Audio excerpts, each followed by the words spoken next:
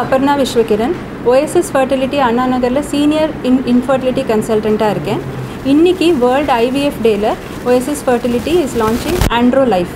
AndroLife வந்து exclusively for male partners for male infertility problems, because infertility knows no gender. 50% of the problems female க்கு இருக்கலாம், 50% of the problem males க்கு இருக்கலாம். இந்த AndroLifeல நாங்க வந்து we give basic investigations, history taking investigations, examination, basic investigations like semen analysis, hormone testing, in addition to advanced investigations also like sperm freezing, then ICSI, then IMSI and TISA and micro TISA.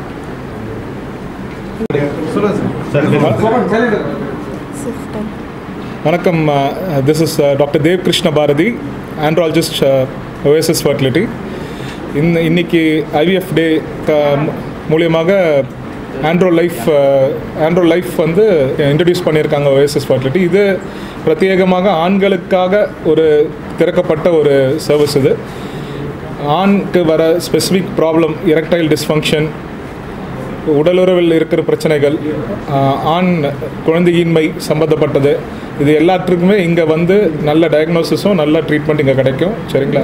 Advanced treatments like micro DC, semen freezing எல்லாமே இங்கே அவைலபிளாக இருக்குது. சரிங்களா? எல்லாமே day care ப்ரொசீஜராகவே பண்ணக்கூடிய தன்மை இங்கே இருக்குது. ஸோ ஒரே நாளில் ப்ரொசீஜரை முடிச்சுட்டு அதே நாள் டிஸ்சார்ஜ் ஆகி வீட்டுக்கு போக முடியும். சரிங்களா? அதனால் இந்த சர்வீசஸ் எல்லாரும் தெரிஞ்சுக்கிட்டு எல்லாரும் யூட்டிலைஸ் பண்ணிக்கிறதுக்கு வெல்கம் பண்ணுறோம். Thank you. Medical counselling it's basically done by me for the மேல் பார்ட்னர். ஆண்களுக்காக சைக்கலாஜிக்கல் கவுன்சிலிங் நான் தான் கொடுக்குறேன். சரிங்களா?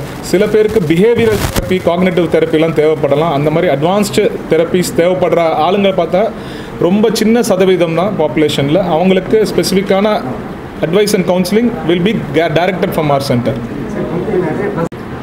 பேசிக்காக குவாக்கரின்னு சொல்லுவாங்க. எல்லோரும் விவரம் தெரியாமல் எல்லோரும் அட்வைஸ் பண்ணுறதுக்காக, அதுதான் பேசிக்காக அந்த போஸ்டர்லலாம் இருக்குது. சரிங்களா? அவங்க அதை பற்றி தெரிஞ்சு பேசுகிறாங்களா தெரியாத பேசுகிறாங்களான்றத என்னால் சொல்ல முடியாது. சரிங்களா?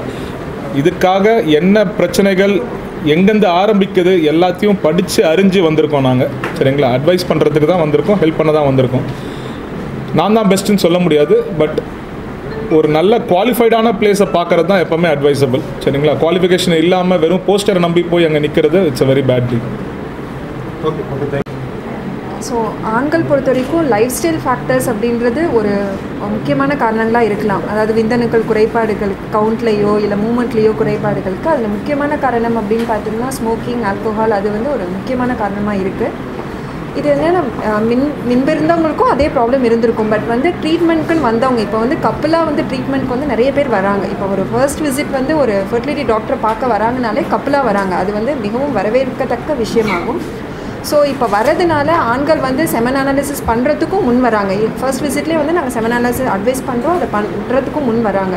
ஸோ அதனால் வந்து நமக்கு வந்து அவங்களுக்கு என்ன ப்ராப்ளம் இருக்குது, அவங்களுக்கு கவுண்ட் கம்மியாக இருந்ததுன்னா இதனால் கவுண்ட் கம்மியாக இருக்கிறதுக்கான சான்சஸ் இருக்குதுன்னு நம்ம சொல்கிற போது அவங்க புரிஞ்சுக்கிறாங்க. ஸோ வந்து இப்போ வந்து அவங்களுக்கான டயக்னோசிஸ் வந்து அதிகமாகிடுச்சு. இது வந்து மெயின் ரீசன் வந்து அவங்க வந்து முன் வரதுனால தான். ஸோ அவங்க சோஷியல் ஸ்டிக்மாலேருந்து ஆண்கள் வந்து இப்போ வெளியே வராங்க. இன்னும் வந்து பெட்டர், இன்னும் நிறைய பேர் வந்து இதை தெரிஞ்சுட்டு வெளியே வந்தாங்கன்னா இன்னும் நல்லாயிருக்கும். விருப்பத்தன்மை இல்லாமல் இருக்கிறதுக்கு பல காரணங்கள் இருக்குது. மேம் சொன்ன மாதிரி நம்ம லைஃப் ஸ்டைல். சரிங்களா? லைஃப் ஸ்டைல், அதிக ஸ்ட்ரெஸ், உடல் அழுத்தம் சரி, மன அழுத்தம் சரி, இது ரெண்டுமே வந்து ஒரு மேஜர் ஃபேக்டர். ரெண்டுமே ஃப்ரீயாக இருந்தால் தான் எல்லாமே கரெக்டாக வேலை செய்யும். சரிங்களா? அந்த ஸ்ட்ரெஸ்ஸே ஒரு மேஜர் ஃபேக்டர் தான். அது இல்லாமல் நம்மளோட உணவு பழக்கங்கள், நம்மளோட வெயிட்டு, நம்மளோட கூட இருக்கிற other risk factors like sugar, BP, இது எல்லாமே வந்து இதில் அடங்குது. இதை வந்து ஃபர்ஸ்ட் இருக்கிறதே வந்து நிறைய பேருக்கு தெரியாது. யூஸ்வலாக வந்து எரெக்டைல் டிஸ்ஃபங்க்ஷன், விரப்புத்தன்மை பிரச்சனை தான் இது அனைத்துக்குமே முன்கூட்டியாக வந்து தெரிய வரும். சரிங்களா? ஏன்னா அது சிறு ரத்த குழாய் பாதிக்கும் முறையே அது நம்மளுக்கு தெரிய வந்துடும். ஆனால் அதை அவங்க ஷேர் பண்ணிக்காதனால பிரச்சனைகள் பெருசான பிறகு தான் வெளியில் மற்ற ஸ்பெஷலிஸ்ட் மூலியமாக அதை கண்டுபிடிக்க வேண்டியதாக இருக்குது. சரிங்களா? இப்போ எல்லா ஐவிஎஃப் சென்டரும் பார்த்தீங்கன்னா எல்லாமே வந்து விமன் ஓரியன்டாக தான் இருக்கும். பெண்கள், ஏன்னா பெண்ணுக்கு இக்ஸி, பெண்ணுக்கு ஐயுஐ அந்த மாதிரி தான் இருக்கும். யாரும் ஆணுக்கு வந்து எஃபெக்டிவாக இம்பார்ட்டன்ஸ் கொடுக்கறது கிடையாது. சரிங்களா? ஏன்னா அது ஒரு குழந்தையின்மை வந்து ஒரு பெண் பிரச்சனை அப்படின்னு நினைச்சுக்கிறாங்க. பட் ஆனால் எப்பவுமே ஆண் பெண் சேர்ந்து ரெண்டுமே ஒரு நல்ல உயிரினமும் இருந்தால் மட்டுமே தான் ஒரு நல்ல கரு வரும். சரிங்களா? வெறும் முட்டையை மட்டும் கான்சென்ட்ரேட் பண்ணிட்டு இருந்தா பிரச்சனை. ஸோ நம்ம ஈக்குவலா அந்த ஸ்பெர்முக்கும் கான்சென்ட்ரேஷன் கொடுக்கணும், அதோட குவாலிட்டியும் நம்ம இம்ப்ரூவ் பண்ணணும். ஸ்பெர்ம் இல்லாத டைம்ல ஸ்பெர்மை தேடி நம்ம மைக்ரோஸ்கோப்ல இருந்து எடுக்கணும். புரியுதுங்களா?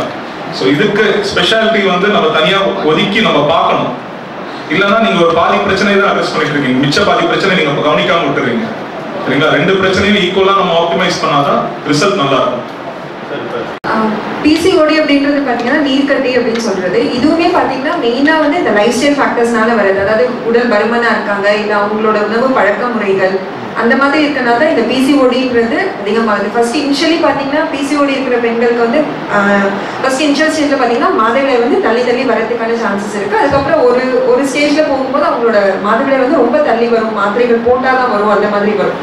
ஸோ அதுக்கு ப்ராப்பராக அவங்க கைனகாலஜிஸ்ட் இது பண்ணி அவங்க ஹார்மோனல் பேலன்ஸ் இருக்கா, இல்லை லைஃப் ஸ்டைல் ஃபேக்டர்ஸ் ஏதாவது சேஞ்ச் பண்ணணுமா, மற்றபடி தைராய்டு ப்ராப்ளம் இருக்கா, அதெல்லாம் நம்ம பார்த்துட்டு கரெக்ட் பண்ணால் அதை இது பண்ண முடியும், ட்ரீட் பண்ண முடியும். இந்த ப்ராப்ளம் எந்த விதமான ஏஜில் வராங்க, என்ன இஷ்யூஸ் இருக்குது அப்படின்றத பொறுத்து நம்ம வந்து ட்ரீட்மெண்ட் வந்து இண்டிவிஜுவலைஸ் அப்ளிகேஷன். இதை ஒரு ஸ்ட்ரிக்டாக இது வந்து எல்லாருக்கும் வந்து பொருந்தாது. பேசிக் charges based on the individualise of basic charges என்ன வருது?